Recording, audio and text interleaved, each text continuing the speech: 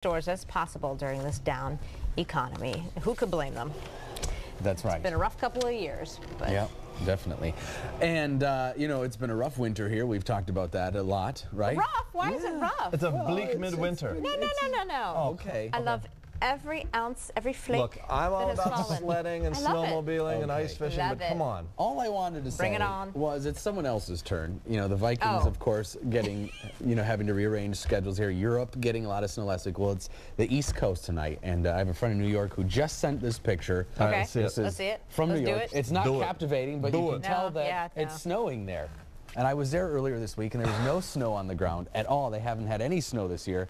And now they're not easing into it. They're getting over a foot of snow in New York overnight tonight into tomorrow. Blizzard warnings, thanks to the wind there also. And they're not even getting the worst. Some spots a little further up towards Boston and into upstate New York could see over 20 inches of fresh snow. So this is a good old-fashioned nor'easter. They get a lot of snow out of that. And it's going to be a mess there. And it's not that they can't handle snow. This is a legit storm.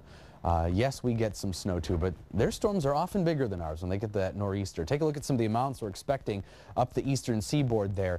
20 inches plus for some areas just inland of the coast, but you can see that whole pink and purple area from almost D.C. all the way up the coast there will get up to 10 to 20 inches of snow tonight and tomorrow, plus all that wind blowing, so hence blizzard warnings all up and down the northeast coast for tonight and tomorrow. 24 degrees, our high temperature today, a quiet day, and right about normal for temperatures. 7 the low this morning, 13 right now. The temperatures are dropping under clear skies. You wouldn't know it, though.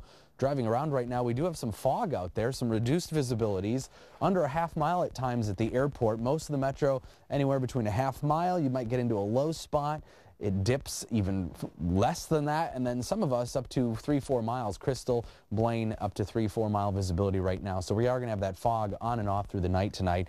Still some moisture trapped in the lower atmosphere. We've got the clear skies, light winds, all the ingredients to produce that fog tonight, and of course that snow just keeps moisture here in the lower atmosphere. 13 here, 15 in Brainerd, 5 and more. So it is chilly out here. 1 even in Pipestone. It's going to go sub-zero again across southwestern Minnesota, but the coldest of this air is sitting on top of us, that cool high over us. That's why the winds are light. And as that pushes eastward, you get that clockwise flow. We're going to start to see a southerly flow develop tomorrow.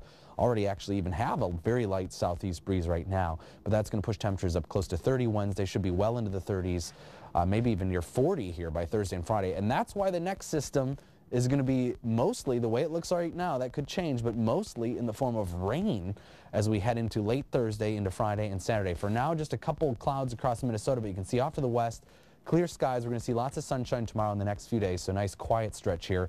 The jet stream changes here. Zonal flow, that's a mild flow for us west to east, pushing north of us. That means temperatures warming up again into the 30s here for mid to late week. So that's the warmest we've been this month. A nice little thaw here to get rid of a little bit of snow.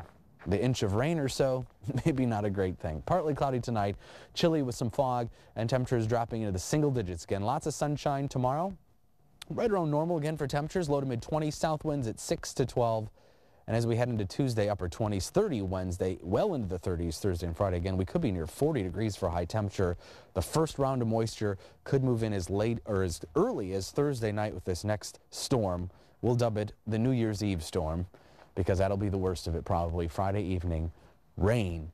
And then at some point Friday night as colder air moves in, changing to a little bit of snow. But it does look as though, guys, we're going to see mainly rain out of this storm. So I thought you were going to say mainly rain in Spain. The rain falls mainly, yeah. Right. You're going to have to come up with a better name than New Year's Eve storm or New Year's. Well, we've used Snowmageddon and Snowpocalypse and Snow MG and Snow. That's a good one. All right, thank you, Sven. You love Snow I like that MG. one. Okay. Well, hey, shirtless spectators, sideline antics.